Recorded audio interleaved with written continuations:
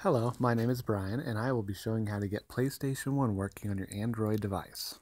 So for a couple things you will need to get this to work is the epsxe app and a RAR app, which will unzip the games from their compacted size. So to do this, you'll first need to go to the Google Play Store. You'll want to go to the Google Play Store, and you'll want to type in epsxe. Hit enter or search on your phone, and you'll be looking for this right here, epsxe for Android.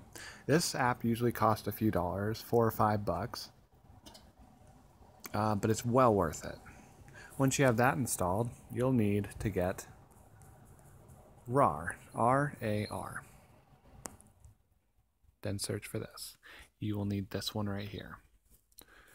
Should look like that. So once you have that installed, that completes that part of this setup. So the next thing you will need to make sure those are both on there, icons should look like that.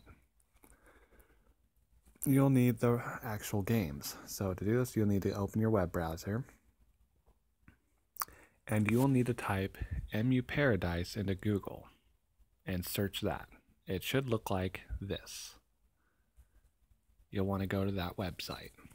This is the most trusted website for getting ROMs. There are no viruses or anything like that I've ever found off this website, so it's pretty safe.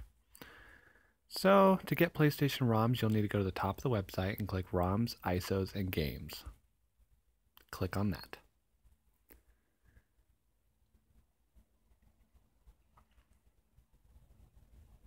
And then when it eventually opens, you'll be at a different website, or actually you'll be on the same website, sorry. You'll want to scroll down, and you'll find a list of consoles. These are for various different systems.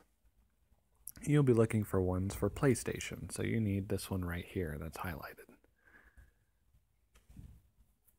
Then once you got that, click on that. It'll bring you to the Psx section with a top list of all the most downloaded games. We want to find all of them, so we'll hit download Psx Iso. This will bring us a full list. So in here you can search by any letter, A through Z, and numbers. And in this case, I've already downloaded a game called Rayman, which is already ready on my phone. But for you guys, you'll need to download a game. So you click on the letter you like, scroll down. The thing to note with these is that you need to download anything that is made in the US as an NTSC type game. Every other game that came out in a different country is a PAL region game, which don't usually work on American consoles. Same goes for emulators. So you need to make sure you download something that has U at the end of it. Stay away from E or J. Those are for European or Japanese games. You won't be able to understand them anyways, so stick to U-based. So once you find a game you want, you click on it. It'll bring you to the first website. You'll want to scroll down halfway to the page after you've clicked on it. Here it can actually give you a bio on it and pictures of the game you want.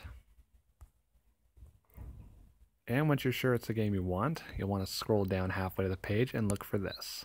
It'll say the file size of the compacted file. You'll want to click on that. And then you want to scroll down a quarter of the page again and click on the same thing. It'll give you file size and the type of the thing. And then that will start the download. Sometimes you'll have to wait, but most cases, unless you're a premium member, you can only download one game at a time.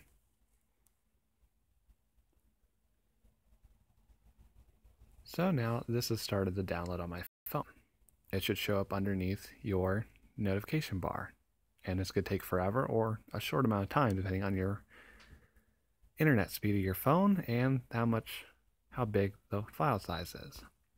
So once we have that, the game is downloading. So in this case, I already have Rayman.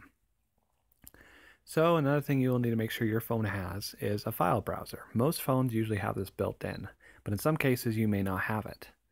If you need to, you can go to the Google Play Store and actually download one. I either recommend File Manager or ES File Explorer. Either of these will work. Once you have that, you want to open that up. And in most cases, when you download anything through the Google Chrome browser, it should go to your default internal storage under the download folder. So internal storage, you also want to make sure you have enough space on your phone to download these games. Otherwise, you will come into problems. I recommend at least 4-5 gigabytes free on your phone, because when the game is first downloaded, it'll be about 180 megabytes compressed, but you'll still need to uncompress it, so it'll be a bigger file size after it's been uncompressed. So you want to scroll down to download. This is where most cases where it will go. Rayman is already here, and as you can see, R-Type Delta is already still being downloaded. So we want to open Rayman. So this game will not work, and the emulator will not be able to read it until we tell it to be uncompact, where it can be read by the emulator. So we need to click on it. In most cases on other phones, it'll give you an option of what you want to open it with. Make sure you open it with RAR. Once you correctly open it with RAR, it should look like this. In Rayman's case, it is a bunch of files that make up one whole game. You'll want to select every one of these by hitting this top bar up here. That'll select everything if you have a lot of files. Make sure you select everything, otherwise the game will be incomplete and be unable to be read by the emulator. So once that's done, everything is selected, you'll want to hit this button up here, Extract Files. It'll bring you to this web page. So the next thing is I would recommend keeping everything the same right here, but you'll want to make sure you tell it to where you want the games to go. In this case, we want Rayman to go to the SD card. So it'll bring you, once you hit that, it'll bring you to this. Usually you want to back out of the files, and in this case, it is still under the emulated 0, which in most cases on most phones means the internal storage. So we need to scroll to the very top and hit this one again and again. And in my case, my SD card is a series of numbers. I want to hit that and go into this folder. This is the main directory of my SD card. And now from here, I can tell it anywhere I want it to be put. I've made a folder on my SD card called ROMs. Now you can plug your SD card into your computer and then modify these files accordingly. You can make a new folder called ROMs. And that's what I recommend doing. I made one for Psx. So in here I have all my games. So I want this to be my web page, or my download directory for all my game Rayman. So I just hit OK. It'll go into this folder. Then once that's ready and the directory is put, just hit OK again. It'll begin to extract your game into that folder. This could take a really short time or a long time depending on how big the game is. So just be patient.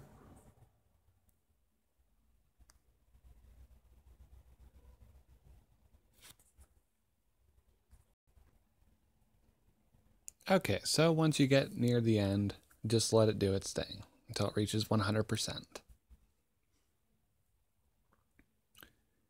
And now it's done. Usually in this free version of the app, you'll have an ad that pops up, but I would just disregard the app. And then now all the games have been placed in that folder.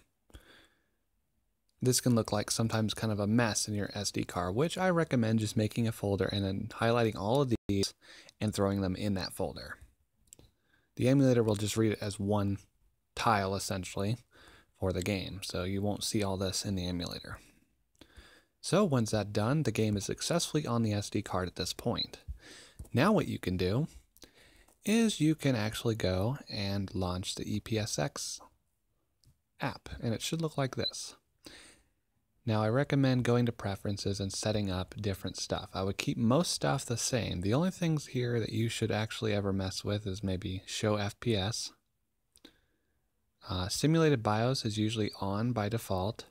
And what this BIOS is it's a firmware for the console. And it's needed in most cases to make it work. Without it, it cannot work.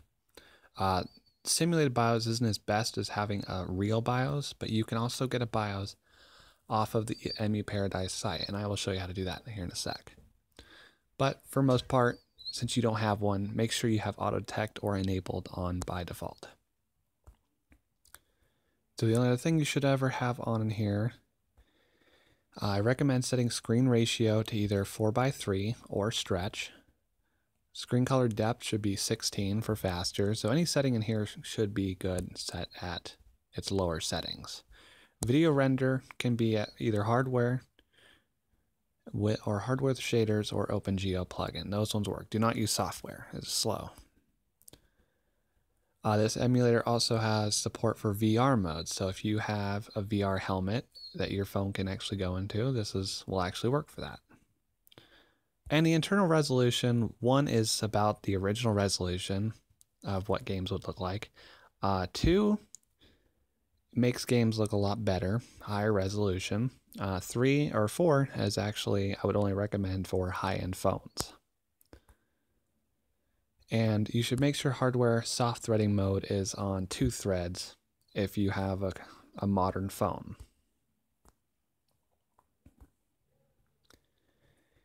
And then if you go to near the bottom, you can actually set up your controller. I have my emulator set up to work with a Bluetooth controller, which this emulator will actually work with. But you can also choose on-screen controls.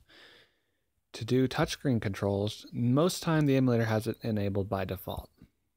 But you can enter it in here through touchscreen gamepad.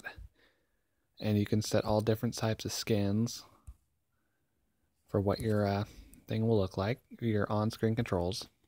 And the transparency of them can all be set there. So I recommend checking that out. You don't need to mess with the mem cards. Those are usually set up by default when the emulator is launched. And if you want that original PlayStation boot up logo, you can set it here at the very bottom.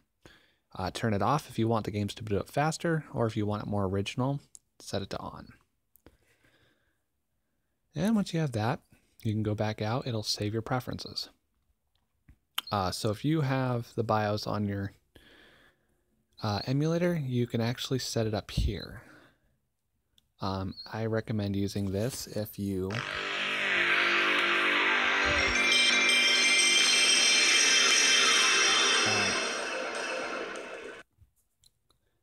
I recommend using this if you need to set up the memory card or mess with the memory cards in any way. This is just like on the original PlayStation.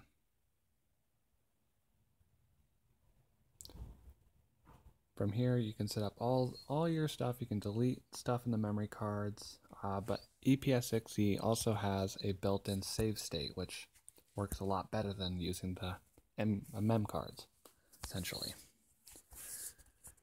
And so for running the game, you'll hit Run Game.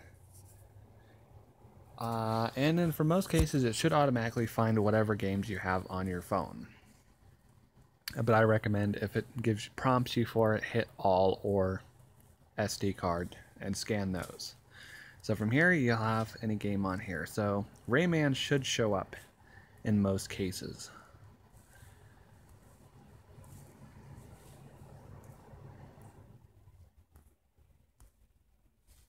And so you want to hit rescan SD card and hit all. It'll begin to scan for everything in here if you don't see your games show up.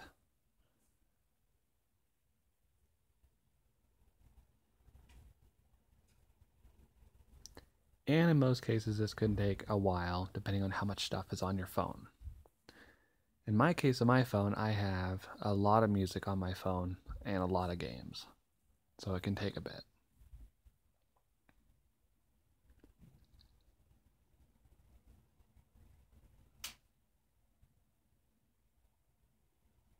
Okay. And there it is. Rayman has now shown up. And then, from here, the game should be ready to go.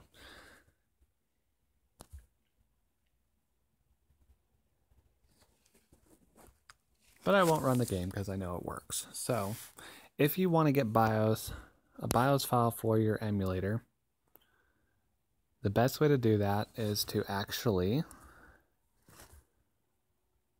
Hold on just a sec. Get rid of all this. Is go back to the website on EMU Paradise. And they have a bunch of different BIOS files on here. That'll make your emulator work even better. And to go here, you go here at the top and hit BIOS files.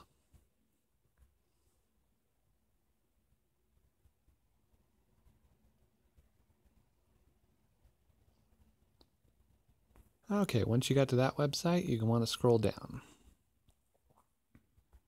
And you're looking for PlayStation BIOS. And there'll be several different ones on here, so it can be kind of confusing to find the right one.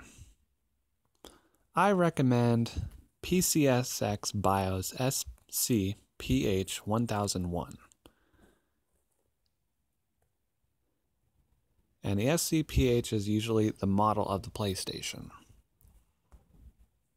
And 1001 was kind of an earlier model.